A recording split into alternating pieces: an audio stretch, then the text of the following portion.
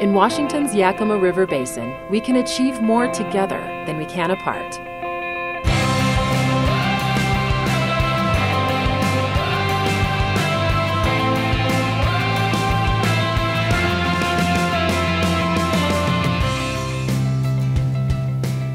Well, there's only so much water in the Yakima Basin, and everybody needs water. The fish need water, and our plants need water, and so you have to start deciding, what's a fair way to divvy it up. In the early 1900s, the Bureau of Reclamation worked with Yakima Basin farmers to develop irrigation infrastructure that would help inhabit the West. A century later, Reclamation and its partners are looking to further improve Western water, both for now and in the future. In the state of Washington, the Yakima Basin Integrated Plan is setting the standard for a holistic and comprehensive water resource management plan that is drought resilient and benefits multiple uses. By doing kind of a larger look at how you can fix the system with a grander vision, you can leverage benefits on a variety of different interests. In terms of the integrated plan, it's the greater good of the basin, and we need to manage it for all resources, including fish and wildlife and irrigation. I think there's an overall team vibe going on, and that's one of the great things with the integrated plan.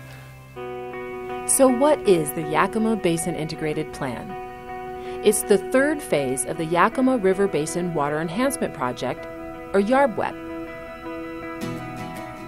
After devastating drought in the 1970s, Congress authorized the YakimaWater feasibility study to find solutions to the basin's water supply problems.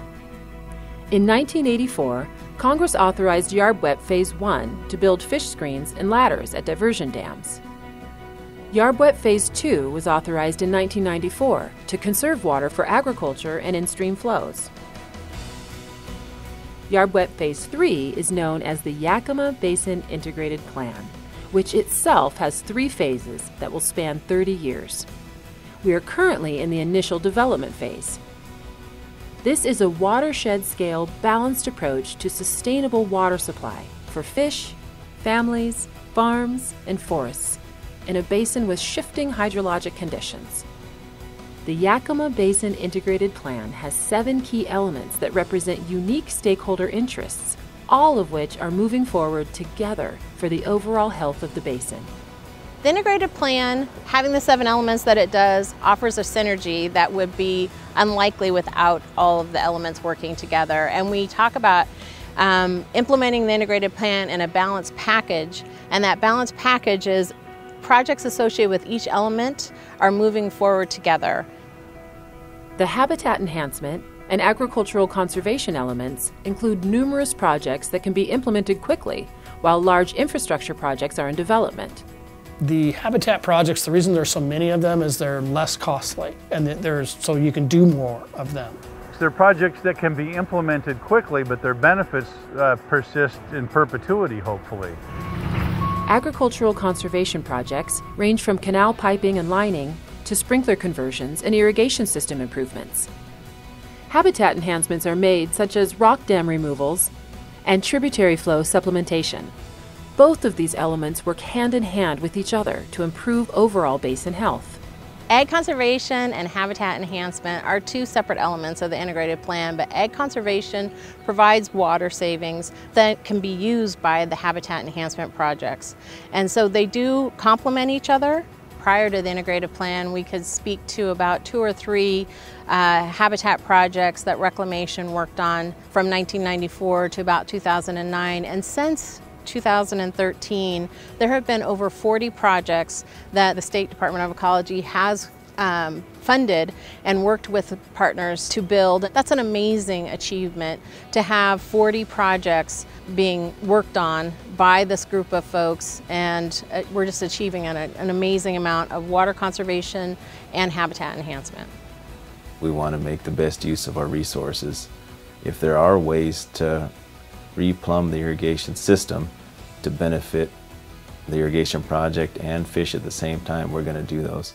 And that is part of the integrated plan and part of the bigger picture of what the Yakima Nation is trying to do. We have put a lot of money on the ground at the state level, working with the Bureau of Reclamation in partnership and with our other stakeholders in partnership, particularly the Yakima Nation, working on improving habitat, fish passage, and a lot of things that we can do right now. For example, the Menashtash project had all of the above. The Menashtash Creek historically has gone dry for a period of time in late August, and with that, the steelhead couldn't migrate upstream for their spawning and rearing that they needed to do. In the very first project of the integrated plan, Reclamation piped 2 irrigation delivery canals, or laterals, in the Kittitas Reclamation District. We're at the site of the first construction project to break ground as part of the 30-year, $3.8 billion Yakima River Basin Integrated Water Resource Management Plan. The Yakima Basin will provide significant benefits to the entire Columbia River system. Those benefits will come from scores of projects like the one here in the Menashtash.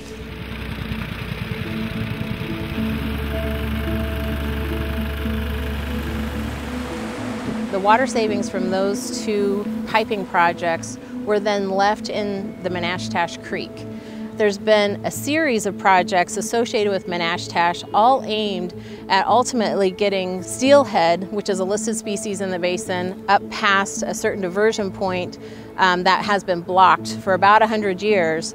And we had the first steelhead go up this 30-mile reach of the river up into the upper watershed. But it took all these smaller projects to get done, lining and piping projects to get done, along with reed diversion removal.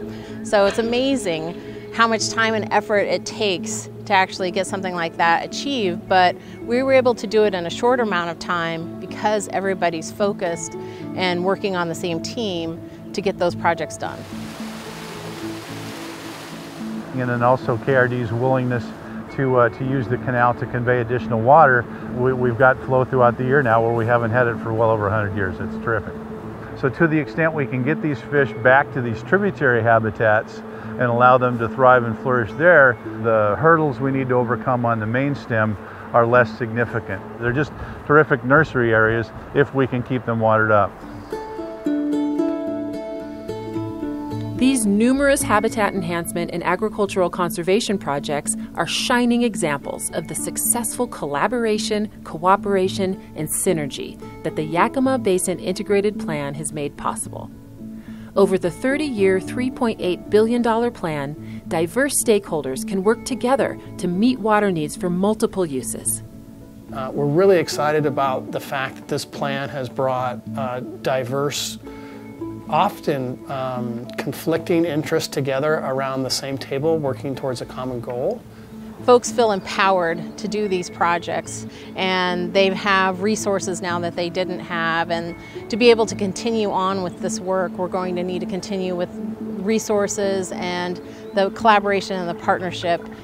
Well, it's challenging, but I think we've got a convergence of opportunity, attitude, and resolve, and I think we're going to get this stuff done.